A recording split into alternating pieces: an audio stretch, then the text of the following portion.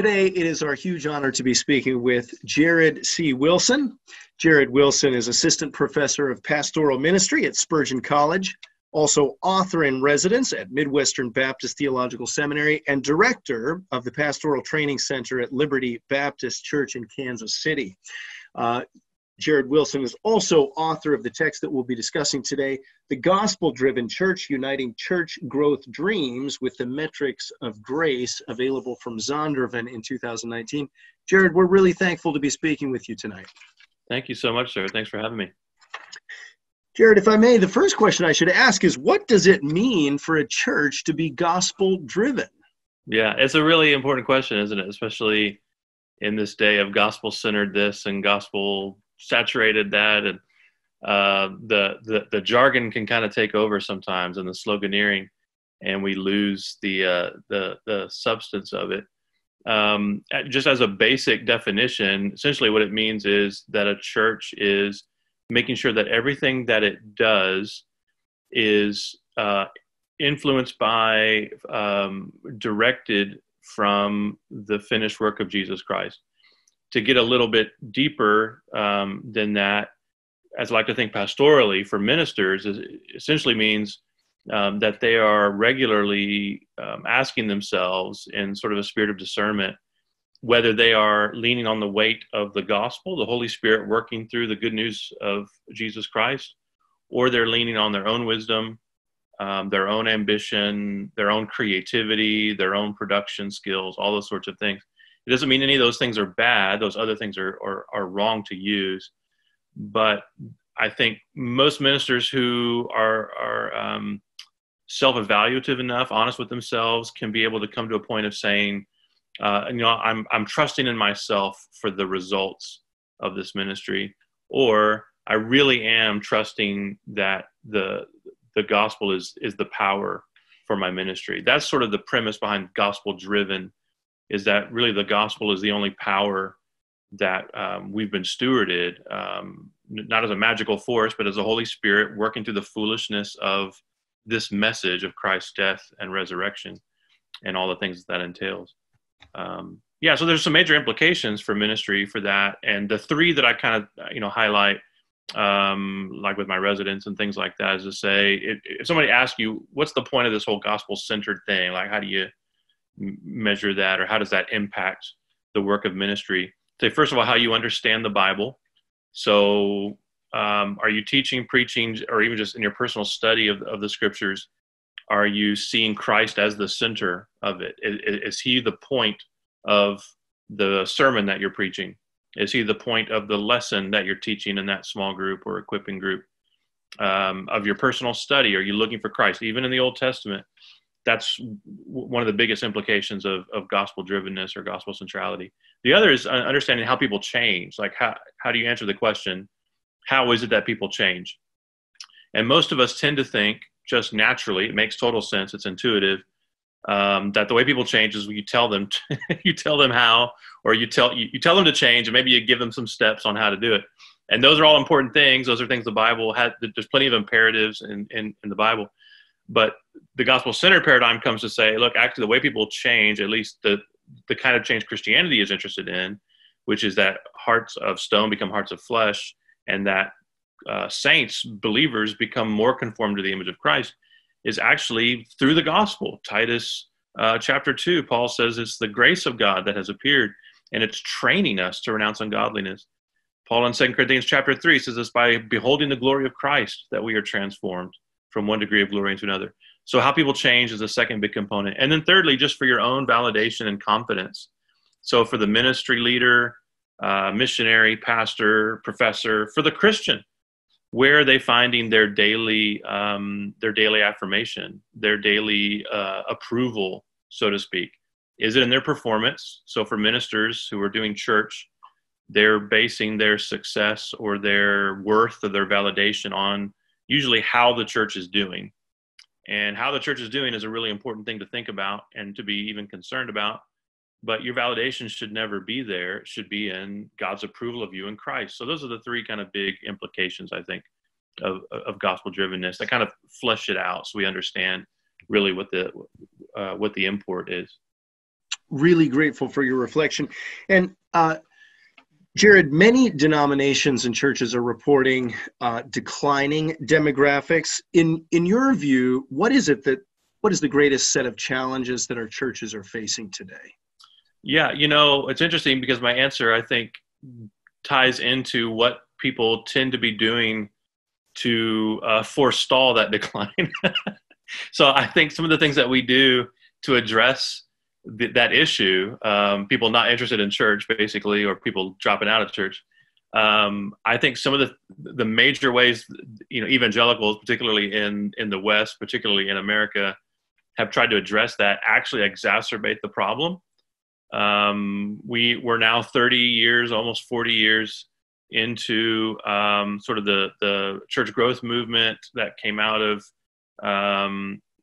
just the sort of, as a reaction to kind of fundamentalism and kind of the traditionalist way of doing church. There were some people who very wisely and compassionately discovered that lost people weren't interested in how church was being done. The church wasn't effectively reaching the lost. And so they began to design church itself, the worship gathering in particular, around the seekers. So thus came the rise of the seeker-sensitive church, the seeker-targeted movement. And we're still kind of dealing with that today. And so 30, 40 years on, what we're seeing is that it's not exactly working. It's one of the worst kept secrets in evangelicalism, I think. We still have a dropout rate of those who were raised in church of about 70%. The number of baptisms in every evangelical denomination is in decline. The number of professing Christians, of course, is in decline. And there's a million factors that go into that. Just even population fluctuations and diversity, all sorts of things that affect that. So it's not simply ineffective churches, but by and large, what we have done to address that issue isn't really addressing the issue. And so there's even research I use in the book. Sally Morgenthaler, who was one of the early proponents of what she called worship evangelism. She wrote a book called Worship Evangelism. And she was one who would travel around and kind of consult and speak on this idea of orienting your worship gathering specifically to reach seekers. And what she discovered through her time doing that and compiling more research and just experience is that it really wasn't working. In fact, most pastors who were enacting that model were discovering that they weren't reaching the number of unchurched people that they thought they were. And by and large, the people occupying those churches tend to leave within about 4 to 7 years, depending on life stage. And so what we're looking at is the things that are often used, the challenges, to go back to the original question, I think it's still consumerism and pragmatism. Those are the two primary issues that the American church in particular, American evangelicals, need to face head on. And it manifests itself in of churches of all kinds. It's not just the kind of, fog and lasers attractional church that's dealing in that stuff. There are very conservative or traditional or formal churches that are that have embraced a consumeristic sort of ethos because they've discovered that their market is people who like traditional, and formal worship services. So it doesn't come from a place of principle or theology. It comes from, what does the customer want? And sometimes the customer in a given area wants the very informal, jeans and spiked hair and, smoke on the stage. Sometimes the customer wants the choir and the big kind of formal production. And so it's still an embrace of consumerism. And then pragmatism, I think, impacts almost every evangelical ministry. It is the constant pull of every pastor, which is essentially that we lean into the works of the flesh to attract people, or we're trusting in our eloquence, our creativity, our whatever, to do the work that only the gospel can do. This book is all about the gospel. We're getting there. There's still more bad news before we can appreciate the good news. So I was looking over an article by Christianity Today last March. It came out. The article is titled "The Church Growth Gap: The Big Get Bigger While the Small Get Smaller." And this article from Christianity Today cited a statistic that the majority, that is 57% of American churches now have fewer than 100 attendees each Sunday. What's your view Jared, can the traditional model of church sustain as we look to the future? Yeah, I mean, I think it can. Whether it will, certainly remains to be seen. I think there's just so many factors that play into how church is done in certain regions. I mean, you look at places like, like New England, for instance, which is, has in the last 5-10 years replaced the Pacific Northwest as the least churched region of the nation. And what some are saying is there's sort of a quiet revival there, right? So it's still least church region, and yet, as Mary Eberstad and others have shown, the conservative churches are growing there, or at least are not in decline as the main line and other churches are.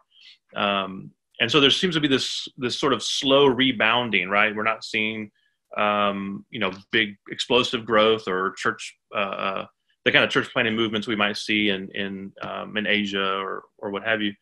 But there's a number of church plants that are cropping up.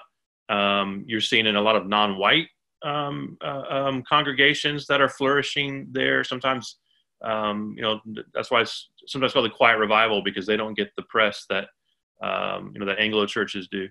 And so wherever you have people who really feel called to a mission and feel called to each other, I think you have the right foundation for that quote unquote traditional model. I don't think it's going away, and I think it can be sustained as long as there are people who are willing to support it. And the money's there. I don't have the stats in terms of giving percentages and what have you. But every time you look at how much evangelicals give to their church, you tend to see that we have a lot of ground to make up. We could do a lot more in terms of poverty relief and other things. And certainly, if we wanted to, we could keep the lights on and the doors open for most of our churches. But gosh, there are churches declining and closing doors every day as well. And there's probably multiple reasons for that. Sometimes even faithful churches, have to, go that route. So there's just so many contingencies involved. But I just don't think in this region, in America, I don't think the traditional model is going away anytime soon.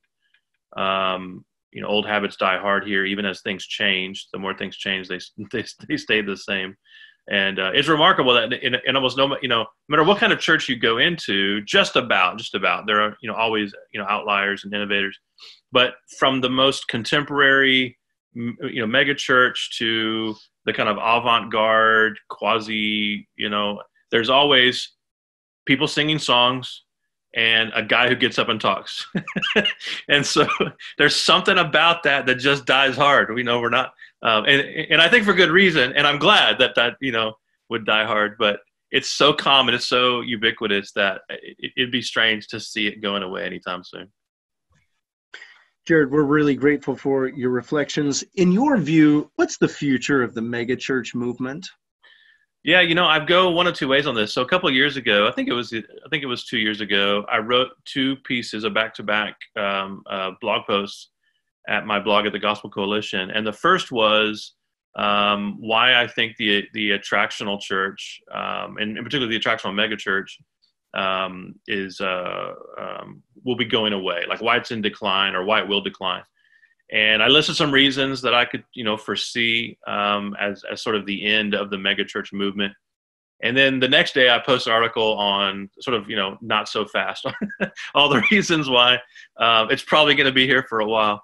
And so I kind of go back and forth on this. And what's interesting is there's so many shifts within the movement, and there's so many different kinds of megachurches, right? So statistically, the number of megachurches is still a vast minority of the number of churches. It's I just saw stats, I think today or yesterday, from the Southern Baptist Convention, and the number of churches more than 2,000 is like 0.5%. So 0.5% of all churches is more than 2,000. I would venture to guess that outside the SBC and just the wider evangelical world, it's probably 1 to 2%, maybe a little bit higher. I'm not sure, but it's still statistically the number of the vast majority of churches tend to be what we would call small churches, but really normative size churches. So they tend to be certainly less than 500 and probably in the 100 to 200 size range. And yet, the number of mega churches seems to be increasing, at least the last time I checked. Again, they're not statistically, blowing everybody out of the water yet in terms of their numbers, but they are growing. And so there's some who think that there's a consolidation taking place. So as nominal Christianity kind of begins to waste away, even in the Bible Belt, you're beginning to see kind of cultural Christianity erode. I don't think it'll ever quite go away, especially in the South. But as that kind of erodes and more churches, you're going to see people kind of flocking to where there are more resources. I think that's kind of the phenomenon of the mega church as well. People want to go where there are more people like them and where there seems to be the appearance of success. Americans love bigness. They equate bigness with excellence, with success. And so I just don't think it's going to go away anytime soon. In fact, I think we may see an increasing number of them. The question will be, will they be able to navigate some of the tricky waters that are coming, that are already here actually, but just sort of our post-Christian, as America steps further and further into post-Christianity, the post-truth culture, all of that sort of thing. Are they able to kind of stay afloat with those times, or will they get kind of too big for their britches? But I don't think it's going to go away anytime soon. And even globally, there's an increasing number of mega churches as well. So the world has gotten smaller because of technology and globalization. And so I think the influence of them will persist. And I think the manifestation of them will persist as well. Jared, if you were to start a church tomorrow, and you were to be the senior pastor of that church, and it was to start from totally a fresh template, it was completely a fresh initiative, what kind of church would you plant? What would the model be? Oh, my word. Yeah. So I like the simple church model. I think sort of some, the bare necessities would be the preaching of the word and the exalting of the Lord in song and communion. And if possible, plurality of eldership. Sometimes if you're planting a church, I planted a church and I planted as a solo pastor. Sometimes you have to begin that way. But that would be the basic model. It would be the traditional model, a gathering, whether that's in a home or in a public space. But we would have a time of singing. We would have a time of preaching, a time of giving and celebrating communion, which I think is kind of the regulative norm biblically, the irreducible elements really of gathered worship. But then just in terms of like the outward focus, I've thought about this a lot just in terms of the simple church concept, which I'm really one to, which would be that I think a church has to have a worship gathering. A church has to have table fellowship. So, that can look a million different ways, but generally the small groups of some kind, community groups that we're experiencing life on life. And then that there's an outward focus of service, whether that's, justice initiatives or evangelism or a mix of all those things, a heart of community service. Those three things, I think, that's what I planted with when I planted in Nashville. And if I had to do it over again, there's a lot of things I'd do different, but the model itself, I think I would stick to. Technology seems to be changing almost everything in our current world, whether it's medicine, education. Should technology also change church, or should churches be appropriating technology in any particular way? Is a virtual church possible? What's your view? Yeah, no, I don't think a virtual church is possible. If anything, it's almost a redundancy or an oxymoron, I guess I should say. Because church is the body of Christ, and virtual is a disconnection. There's no tangibility there. So it doesn't mean we can't connect with other believers over, the use of technology. But I tend to think an uncritical use of technology in the church has been a deficit for us spiritually, that we haven't thought through the implications of things like video venues, and even some of the use of some production techniques in gathered worship. I'm not as harsh on those as a lot of folks are, but to me, I just want churches to ask why. Why do we do this? What's the purpose behind it? And to really think through whether kind of using a mirror to reflect back to the world itself is really an effective means of what gathered worship really is, which is to exalt the Lord. Sometimes those things reveal that the center of worship is actually the worshiper. We're trying to create an experience of some kind for those who are coming, and that makes them the object of worship, essentially. And so it doesn't mean we shouldn't use technology, but we shouldn't use it uncritically. And so I think in the best case scenario, the technology we use is more circumstantial, right? So you have amplification of the instruments that you're using, amplification of the preaching because of the acoustics in the room or the size of the audience. You're using technology to broadcast the message or just your presence, all those things to connect the people in fellowship during the week as they're not gathered together. Those are all, I think, appropriate circumstantial means. It's when we begin to innovate and turn the technology into an element itself that I think we run into some trouble. And so, I'm not dogmatic to say you should never use, colored lights or anything like that. But I just think we should ask a lot of why questions. Why do we do that? What's the purpose of turning the lights down low during worship? And does our answer to that question reveal something about our view of worship, which actually isn't reflected in the scriptures? Mm-hmm. All right, Jared, I'm super grateful to be speaking with you about your book, The Gospel-Driven Church, Uniting Church Growth Dreams with the Metrics of Grace. I've got to ask one more question, and I may have confessed to you at this point that I'm writing a book on virtual reality church, so I'm super interested in your views here, Jared. So okay. Be patient with me, but your church has incredible vision about how the gospel transforms and moves the church. It's the heartbeat of the church, and that's sort of the what gives the church momentum as it brings its mission to the culture.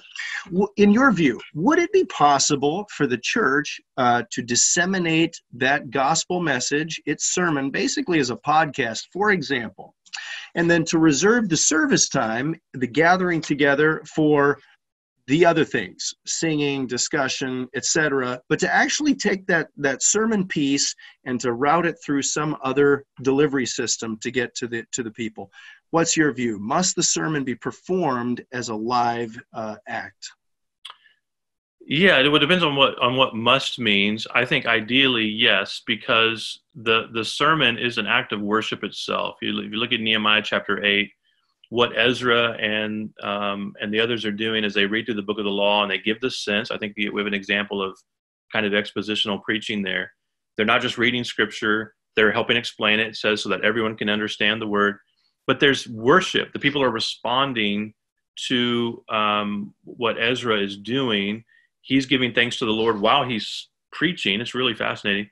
And the others are responding to that. I don't think you get that kind of interaction and connection when you have a virtual sermon involved. Now, you can be moved, just as we can be moved by listening to preaching on podcasts and those sorts of things. But there's not the relational connection. It ceases. It's not just ceases to be a worship event, but it ceases to be a pastoral event as well. Because if I'm preaching, I can see, and I'm live, I can see the people. I can see what they're responding to or not responding to. I can look them in the eyes. I can even, if I know my congregation well, which I think most pastors should, there are some I can say their name perhaps. I can pause if I need to pause. There's just so much in terms of the tangibility that creates a connection that I think is more of the essence of what Christ has done in his incarnation. And I just think with all of the problems that the church is facing, and and going into the future as well, that sort of de-incarnating the worship event or the preaching event just doesn't seem wise to me. I'm not prepared to say it's a sin to do, have video, preaching or anything like that. I've preached at churches where they do, video venues, so it's in other locations and all those sorts of things, and I wouldn't do that if I thought it was, a sin, to experience that.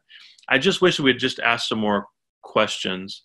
And I also have concerns about the raising up of preachers. Matt Chandler, who leads one of the most recognized multi-site churches, although they're now spinning off their campuses. The Village Church in Flower Mound, Texas, they're spinning off their campuses into autonomous churches now. He said in an article about the multi-site phenomenon, the video venue phenomenon a few years ago, that he worried that in the future there would only be like 4 preachers in America, and every church would just have one of those 4 broadcast on a screen or some other way downloaded. And, he was making a joke, but there's some reality to that. Do we make preaching equivalent with a performance and then to say only the most talented people can do this, which is another way of saying it's really not the gospel that transforms people. It's talented preachers or, gifted preachers who actually do this. Paul said, I did not come to you with eloquence or wisdom. I came to you with the foolishness of the cross. I resolved to know nothing among you except the cross. And so I think if we believe that, we'll put more effort into raising up a generation of preachers so that we don't have to go this other route. Even worse than just having 4 preachers in America, they would be distributed by Apple, Google, Microsoft. That's right. All right.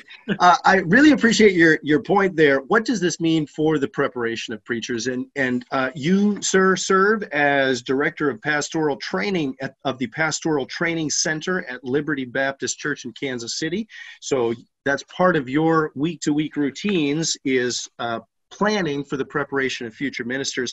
What does all this mean? The change in church demographics, the technology on the horizon. What should theological education programs be doing now to make sure that pastors are ready for the ministry of the future? Yeah, so certainly training and preaching, as we just discussed, but there is also, I think, a decline in real pastoral care and meaningful care of, just the understanding of church membership in general, but attending to the flock. So what we see in kind of the, not just in the megachurch phenomenon, but even in medium-sized churches that are trying to replicate being sort of a religious resource center of sorts. Everything is built into that weekend gathering, and the experience of the church is basically that weekend experience. And all the energy is poured into that. And that becomes people's experience of the church. And people come in and out. You don't even know sometimes who's there. You don't know if they're disappearing. I hear, horror stories all the time, which to me are horror stories of people who are baptized in a church. They made a profession of faith. And a year later, nobody knows where they are, if they're still walking with the Lord, if they're in that church or another church. All of that, I think, spells trouble for us and has for a long time. So I think part of the training that I want to do both at the seminary and in our residency is prepare young men for the future as things like the new sexual revolution collapses, and we have hordes of people who are dealing with the wreckage of what we're sowing now in terms of sexual identity chaos and all sorts of things like that. But other things besides. So I was just up in British Columbia preaching at a church, and the church there just opened up a counseling center.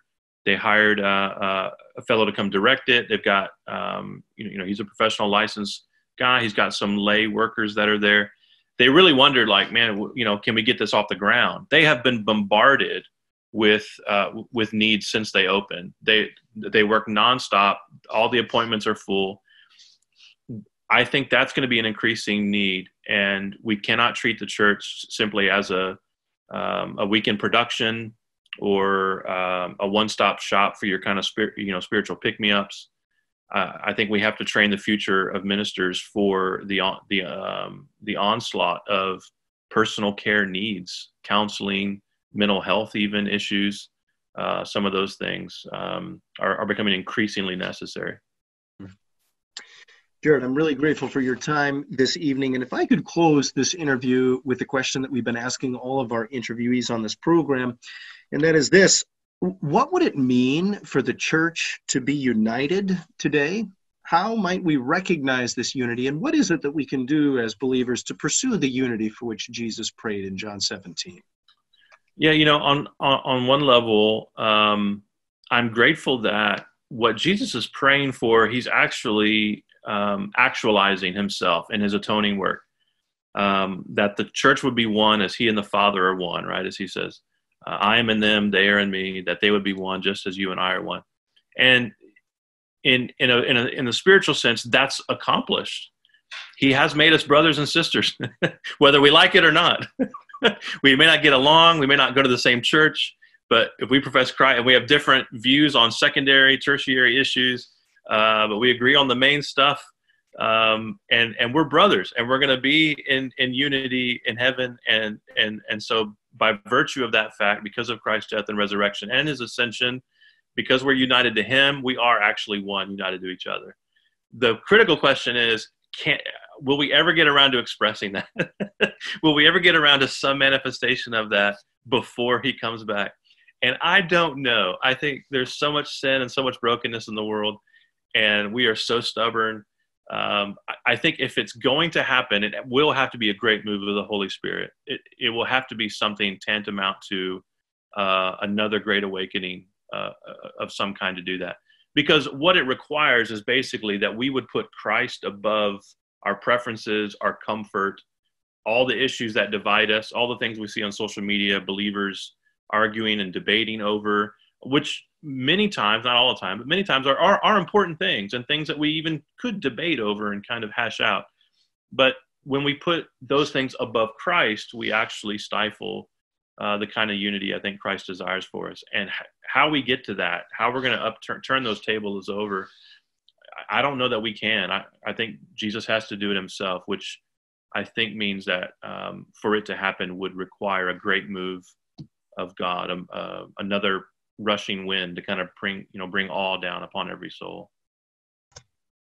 It's been our huge privilege today to be speaking with Jared Wilson, Assistant Professor of Pastoral Ministry at Spurgeon College, author in residence at Midwestern Baptist Theological Seminary, Director of the Pastoral Training Center at Liberty Baptist Church in Kansas City, and also author of the text that we've been discussing today, The Gospel-Driven Church, Uniting Church Growth Dreams with the Metrics of Grace.